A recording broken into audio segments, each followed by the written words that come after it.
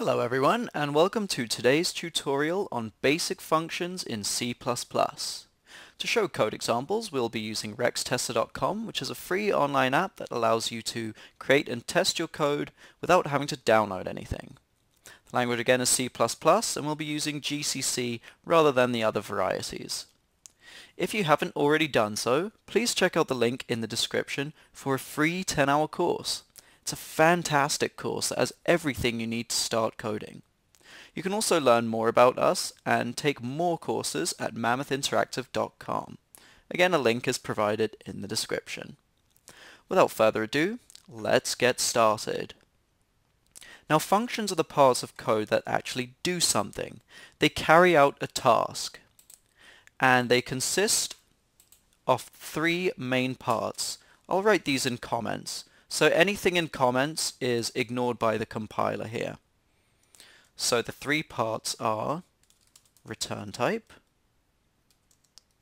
function name, and any parameters that the function takes in.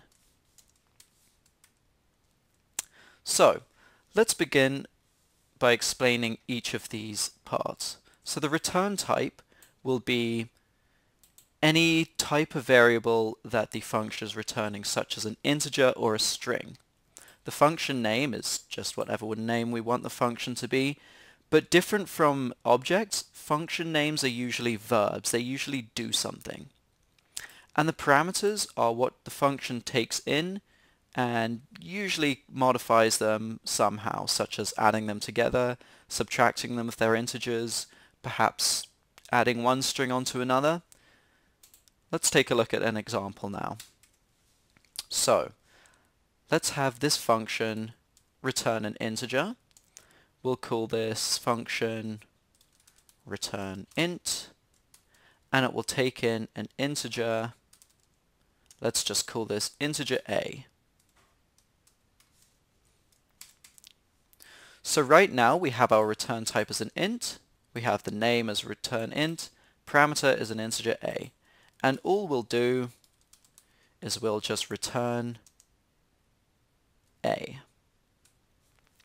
So basically all this function is doing, it's kind of a useless function really, is taking in an integer and returning it.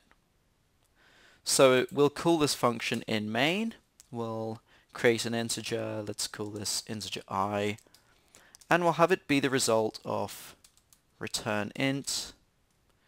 Let's just tell return int to take in maybe a 5. And instead of outputting hello world, we'll get the main function to print out the result of return int called on the number 5. So we'll scroll down to the bottom, we'll click run it, and the compiler recognizes everything properly and the console prints out 5, which is exactly what we want it to do. Now this is a pretty useless function, so let's make a function that does something more useful. Let's call this function add ints. So it will take in an integer a, and it will take in an integer b, and it will return the sum of the two, which will be another integer. We'll just set the function up. So what we want to do here is we want to create another integer. Let's call this c, and we want to have integer c be the sum of a and b, because our function is going to just take in these two integers and add them together and then return the result of the two additions. So we'll have a plus b. So now here we have an integer c, and it's basically just the result of a plus b. Now we'll have the function return c, so that it outputs the result. And let's see if everything's working correctly. We'll create an integer j, and we'll have this be the result of calling add int on, let's say, 3 and 4. Now we want to print out j. Just separate this by a space to make it easier to see. And if all goes well, this function will add 3 and 4 to make 7. We'll store 7 in this variable j, and it will print out the result of j, which will be 7. Let's go down and run it. And as we see, 7 appears in the console, so we know this function is working correctly. Now, let's design a string function. Let's have this function return a string. We'll call this combine strings. And so basically we just want this function to take in a couple of strings. So let's have string A, and we'll have string B.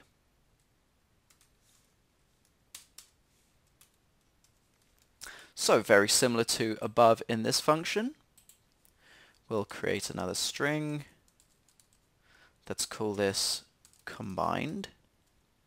And basically what combined will be is just the result of A plus B. Now I know this seems a little weird, but you can actually add strings like this. Very similar to adding integers. So what this will do is it will take one string and it will just attach the second string directly behind it.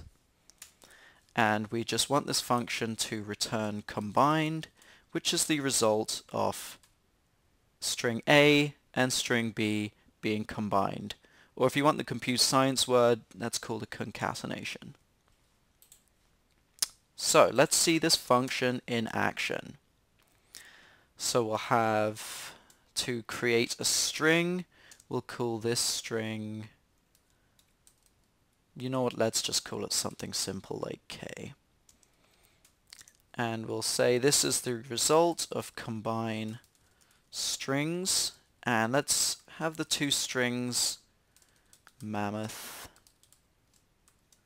and we want a space because the function will put one string directly behind the other, and we'll have the second string interactive.